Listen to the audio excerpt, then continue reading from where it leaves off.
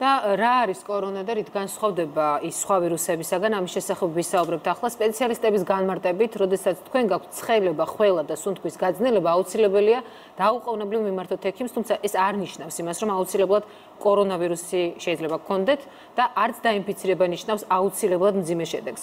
როგორც ყველა სხვა გრიპს, კორონასაც აქვს წესები, ასევე რისკ ჯგუფები და თუ წესებს გავითვალისწინებთ, დაავადება მიმდინარეობს მსუბუქად და მკურნალობასაც ექვემდებარება, როგორც ბოლო მონაცემები გვიჩვენებს 33,000-ზე მეტი გამოჯამრთელების შემთხვევაა მსოფლიოს მასშტაბით.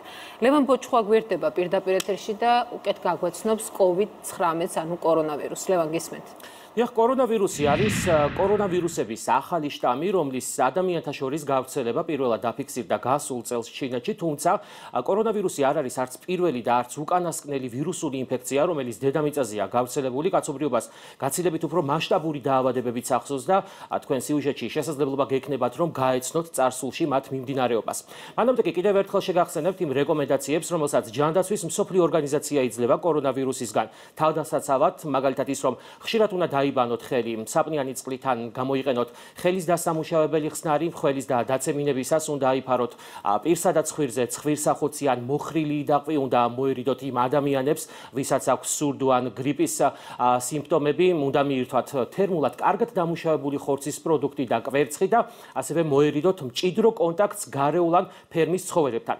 რაც შეეხება პირბადეს, პირბადე უმჯობესია ატაროს ინფიცირებულმა ადამიანმა, მათ ვისაც აქვს სურდო ან გრიპი, თუმცა რეკომენდებულია მისი გამოყენება საზოგადოებრივი თავშეყრის ადგილებში. და რაც მთავარია, რომელი მხრიდან გავიკეთოთ პირბადე. თქვენივე კომფორტისთვის უმჯობესია თეთრი მხრიდან სახისკენ გავიკეთოთ, კარგად გადავუჭიროთ აი ამ დამჭერს, რომ დაცული იყოს ჰერმეტულობა.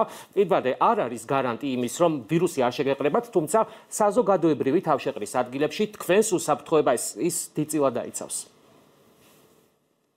ეს ფოტოები გასული საუკუნის დასაწყისით თარიღდება. მაშინ მსოფლიო კაცობრიობის ისტორიაში ამ დრომდე ყველაზე სასიკვდილო დაავადებას ებრძოდა, რომელიც მედიცინაში ესპანური ვირუსის სახელით შევიდა. დაავადება, რომელიც 1918 წელს სხვადასხვა წყაროებით ამერიკასა და ესპანეთში გავრცელდა, ერთ წელიწადში მთელ პლანეტას მოედო და საერთო ჯამში 550 მილიონი ადამიანი დაავადა. ვირუსი 50 მილიონი ადამიანისთვის სასიკვდილო აღმოჩნდა.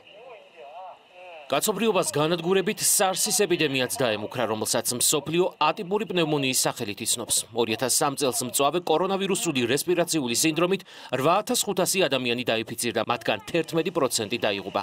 MERS-ის სახელით ცნობილი კორონავირუსული მასობრივი აფეთქება 2012 წელსაც დაფიქსირდა.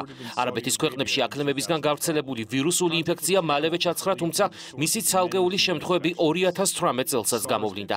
2009 წლიდან ვრცელდება ეგრეთ წოდებული ღორის გრიპი, რომელმაც იმავე წელს 18000 ადამიანის სიცოცხლე შეიწირა.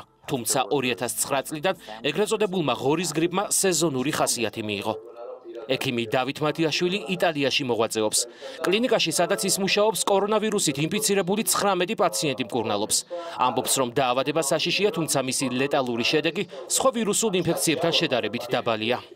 კორონავირუსი არ არის ისეთი მომაკვდინებელი, როგორც სხვა თუნდაც SARS-ი იყო ან ებოლა ან სხვა, უბრალოდ ძალიან გადამდებია. ანუ ეს არის ერთ-ერთი დამახასიათებელი და აქვს ასევე მატარებლის ფორმა, რაც იმას ნიშნავს, რომ შეიძლება ადამიანს ჰქონდეს ეს ვირუსი და მეტწილად ბავშვები არიან ესე, ჰქონდეთ ეს ვირუსი და უბრალოდ სიმპტომები არ ჰქონდეთ და მაინც გადამდები იყოს. სწორედ ფორმები თვითონ ზოგად პოპულაციაში, ესე რომ ვთქვათ, არ არის მძიმე მიმდინარეობა.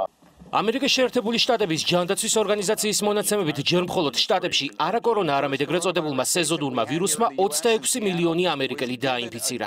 მათგან 14000 დაიღუპა, 103 ბავშვია. არადა ეს მხოლოდ სეზონური გრიპია. ჯერ კიდევ წლების წინ H5N1 ვირუსი, იგივე ფრინველის გრიპი მაღალი ლეტალობით ხასიათდებოდა, თუმცა მან პანდემიური ხასიათი არ შეიძინა. მიუხედავად იმისა, რომ ფრინველის გრიპი ახალ კორონავირუსზე გაცილებით სასიკვდილო იყო. მედიკოსები ამბობენ, რომ ფრინველის გრიპისგან განსხვავებით კორონავირუსი უფრო სწრაფად ვრცელდება, მაგრამ ადამიანისთვის ის უფრო ნაკლებად სასიკვდილოა. ვაქცინა ბევრი სხვა ვირუსის წინააღმდეგაც არ გვაქვს. არ იყო არც SARS-ის წინააღმდეგ არ გვაქვს, არც ფრინველის გრიპის წინააღმდეგ, არც MERS-ის. არა მარტო ვაქცინა, წამალიც არ გვაქვს. ანუ არც ერთი ანტივირუსული მედიკამენტი ჯერჯერობით კორონავირუსის წინააღმდეგ არ არის დადასტურებულად ქმედითი. თუმცა კლინიკური გამოცდა უკვე მიმდინარეობს და იმედი გვაქვს, რომ აღმოჩნდება ეფექტური რომელიმე არსებული და ვაქცინებზეც მიდის მუშაობა. მედიკოსები საუბრობენ, რომ კორონავირუსზე გაცილებით გადამდებია ეგრეთ წოდებული ყვავილის ვირუსი. კორონავირუსით ინფიცირებული ერთი ადამიანი საშუალოდ 3 საინფიცირებს მაშინ, როცა წითელა შემთხვევაში დაავადება ერთი ადამიანისგან შესაძლოა მასთან კონტაქტში მყოფ 18-დან 20 ადამიანს გადაედოს. კორონავირუსის შემთხვევის გავრცელებამდე საქართველოს სეზონურ ვირუსს ებრძოდა, რომლის ჩაცხრობას აპრილის შუა რიცხვებისკენ ელოდებიან. Ტენდენცია ახალი შემთხვევების რაოდენობის კლების 100,000 მოსახლეზე, ეგრეთ წოდებული აილაის, რომელსაც ჩვენ ვეძახით გრიპის და გრიპის მსგავსი დაავადებების გავრცელება 100,000 მოსახლეზე და ასევე სტაბილურად არის ეგრეთ წოდებული SARS, ანუ მძიმე რესპირაციული ინფექციებით ჰოსპიტალებში ჰოსპიტალიზაციის მაჩვენებები. ანუ სიტუაცია მიდის დამშვიდებისკენ. მედიკოსები ვარაუდობენ, რომ ჯანდაცვის მსოფლიო ორგანიზაცია კორონავირუსთან დაკავშირებით პანდემიას რამდენიმე დღეში გამოაცხადებს. ბოლოს მსგავს შემთხვევას ადგილი 2009 წელს ატიპური პნევმონიის დროს ჰქონდა, რომელიც დასრულებულად 1 წლის შემდეგ აგვისტოში გამოცხადდა.